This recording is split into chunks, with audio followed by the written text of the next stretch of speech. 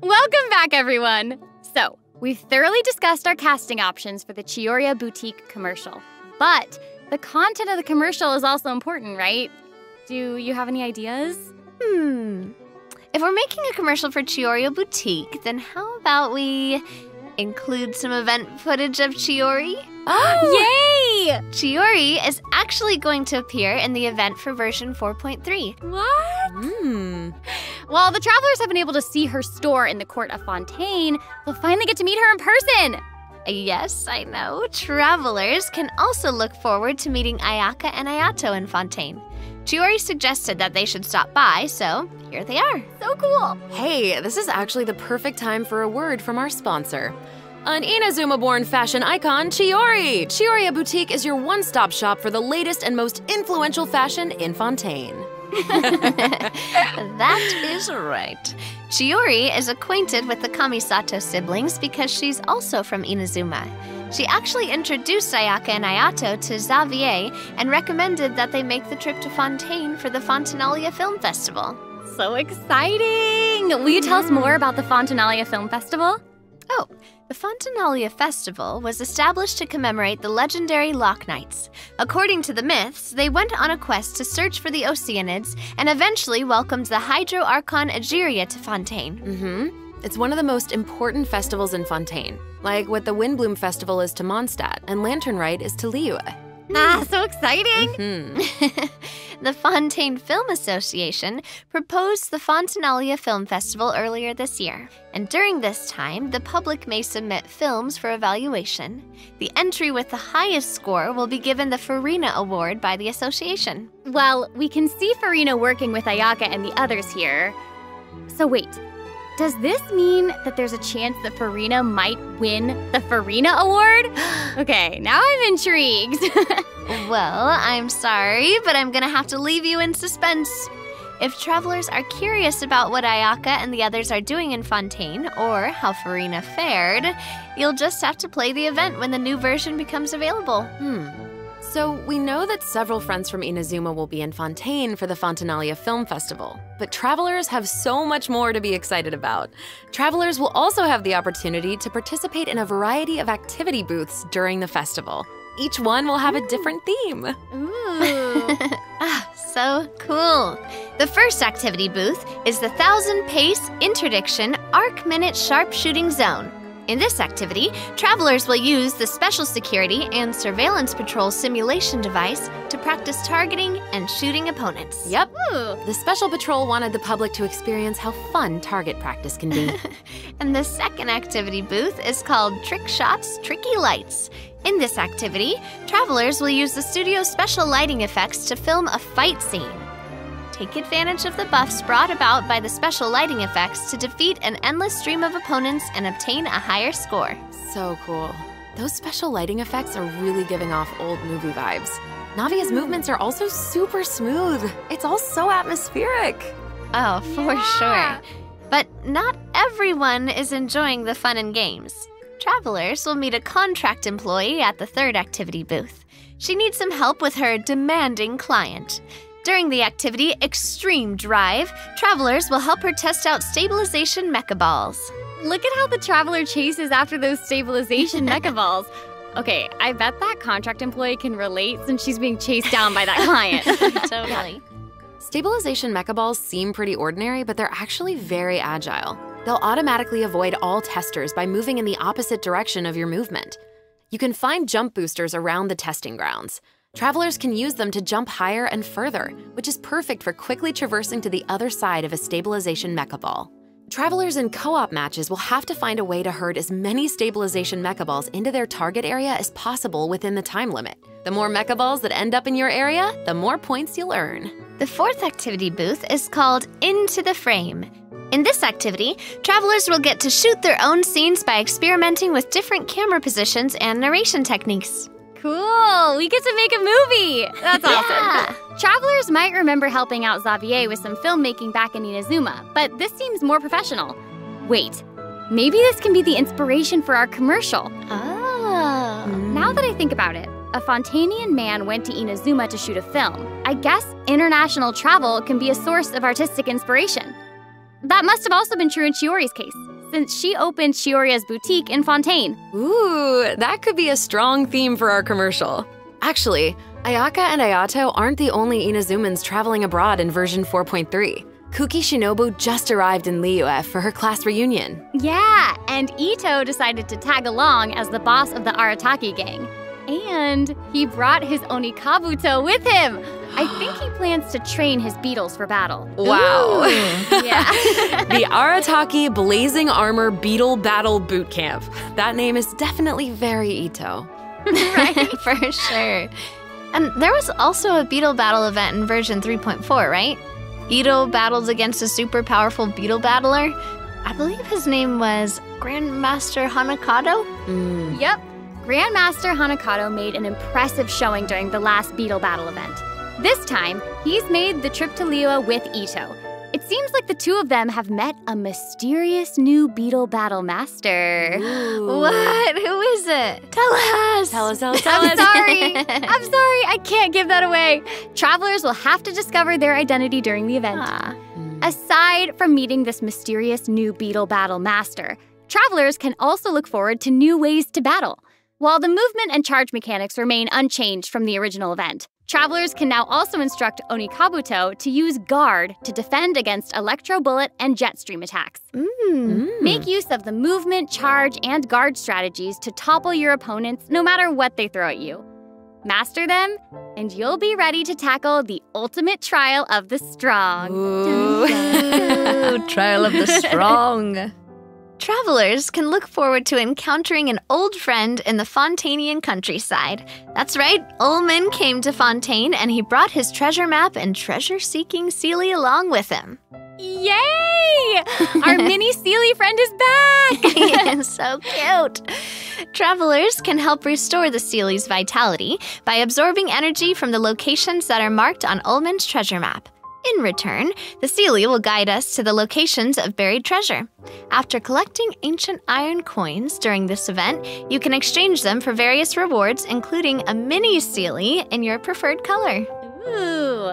Okay, so in the event preview, it looked like some of the treasure is located underwater, but when I first arrived in Fontaine, I discovered that Seelie couldn't follow me underwater. Is this treasure-seeking Seelie different? That is very observant of you. Oh, thank you.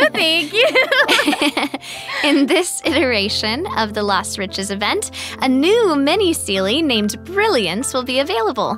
This new mini Seelie can travel underwater. Amazing! Yeah! Treasure isn't the only thing that you'll discover in Fontaine's countryside. You might also come across a mysterious domain guarded by a unique swordmaster who searches for the meaning of battle. During the Dance of Resolute Will, travelers will get the chance to participate in combat challenges. Each challenge stage will contain 2 rounds. Travelers must select their party compositions before the challenge starts.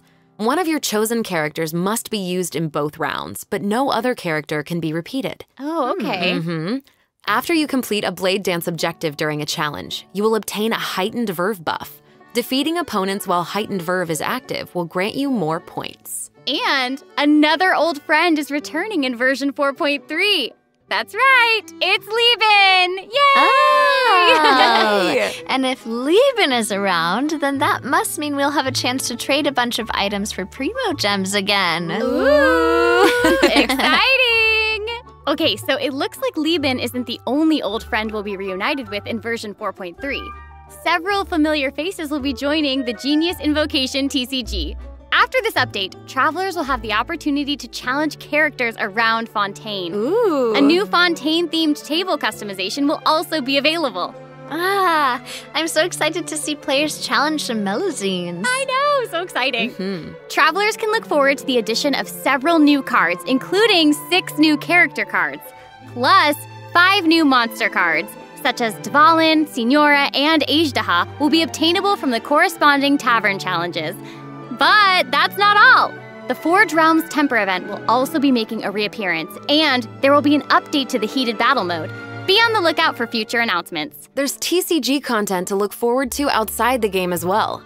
The Genius Invocation TCG Asia Invitational will officially begin in January 2024. What? Travelers can look forward to some friendly competition between 16 of the top TCG players all across Asia.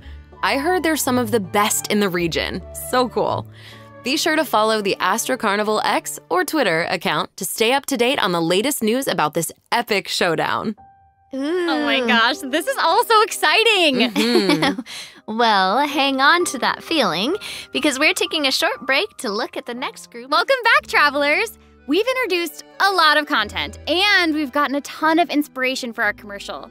Honestly, our promotion is definitely shaping up. Totally. But before we reveal our new idea, let's dive into the system optimizations that the project team has prepared for version 4.3. Okay, first we have some artifact-related optimizations to introduce. With an ever-increasing amount of artifact sets to choose from, many travelers may have been hoping for a better and quicker way to filter and locate desired artifacts. After the version 4.3 update, travelers can check out artifact set recommendations for a given character to see what artifact sets active players have been choosing for that character recently. That's cool. In addition, an automatic locking function has been added. Now, when filtering artifacts in your inventory, you can lock the artifacts that fit your filter specifications in batches. With the automatic locking function, newly acquired artifacts that fit your locking criteria will automatically be locked when added to your inventory. Oh, that's awesome. Travelers can have up to 2 preset auto-lock plans for each artifact set. Travelers can choose their own or follow the recommended settings summarized for active player data. Since it may take some time to collect the necessary statistics, new artifact sets will not feature recommended locking settings immediately. Okay. Yes. Of course, if you can lock artifacts in batches, you can unlock them in batches as well. Travelers can look forward to both of those features in the new update. That's not all, though. What? Travelers will be able to sort artifacts by 3 different attributes. Plus, the Artifact Enhancement screen will allow travelers to add a greater amount of enhancement materials at once. An enhancement limit feature will also be available. Hopefully, these optimizations will not only make artifacts easier to find, but also quicker to level. Be on the lookout for future announcements to learn more. The project team is always working hard to address your survey feedback. So, travelers should look forward to further artifact-related optimizations in future version updates. Improvements to equipping artifacts and other artifact-related optimizations are all in the works. In addition, the project team has made adjustments to provide smoother ascension and enhancement experiences for travelers. When you level up a character, enhance an artifact, or enhance a weapon, you no longer have to click so many pop-up windows. Oh, that's awesome! As a new player using a few 1- and 2-star materials to level artifacts, the whole process might feel a bit slow, especially with pop-up windows appearing. Totally. This new optimization significantly reduces the amount of pop-up windows that we have to click through, so travelers can look forward to a much smoother enhancement and leveling process. The next optimization has made it easier to repeat domain challenges. Previously, travelers who tried to continue domain challenges would be sent to the entrance of the domain. This meant they would have to run all the way to the center to start the challenge. But after this update, travelers who choose to continue in a domain challenge will load right next to the area where you actually start fighting, which is amazing. So happy farming, everyone! This should make it way easier for players to farm artifacts for Navia. Oh, yeah, True. definitely. In addition, version 4.3 has made it easier to clear your quest backlog. Archon Quest Chapter 2 Act 4, In the Depths, An Unexpected Reunion, takes place in the underground mines of the Chasm. In the past, travelers had to complete the world quests, Chasm Spelunkers, and the Heavenly Stones debris before being able to proceed to the Archon Quest. In this update, travelers no longer need to complete those 2 world quests. Instead, travelers can speak directly to the miner who issued the commission to unlock a teleport waypoint. Oh. It will take them to the corresponding area and automatically trigger the next steps of the Archon Quest. Oh, that's amazing. Yeah. This will hopefully make it easier for travelers to quickly progress through Archon Quests. So cool. So that'll make it significantly easier for new or lapsed players to access the Archon Quest and claim those sweet, sweet intertwined fates as fast as possible. Yes, definitely. For sure. Also, one-click expeditions will be available starting in version 4.3. This will allow travelers to claim expedition rewards and repeat expeditions with a single click. Travelers will also be able to claim processed ingredients and forged items with a single click. Oh, sweet. That's going to make it easier to collect rewards from Catherine. Definitely. There's also a ton of other quality of life improvements in this update. For example, Optimizations have been made to enemy tracking with the Adventure Handbook and character selection logic during crafting and forging. In addition, when performing Mystic offerings, travelers will now be able to add artifacts in batches. There's a lot to look forward to, so be sure to check future announcements for more information. Okay, moving on from optimizations, a new fontaine-style realm layout will be added to the Serenity Pot. Simply purchase the corresponding items from Tubby to unlock it. Oh, it looks like an aquarium. I know, right? Travelers can use ocean currents to travel between the islands in this layout. Some islands even have ponds that travelers can use to keep fish. It looks like a cool underwater kingdom. It's just so pretty. I know. And they'll be even prettier once travelers have the chance to make them their own. I'm so excited to see what everyone's going to come up with. Especially my friends' teapots. You just want to copy their designs, don't you? I don't know. Maybe. I knew it. I have another piece of super exciting news to share with everyone. Okay, I know, right? The annual Genshin Impact online concert, Melodies of an Endless Journey, is coming soon! Yay! I heard this year's concert is going to celebrate Genshin's classic melodies in an entirely new way.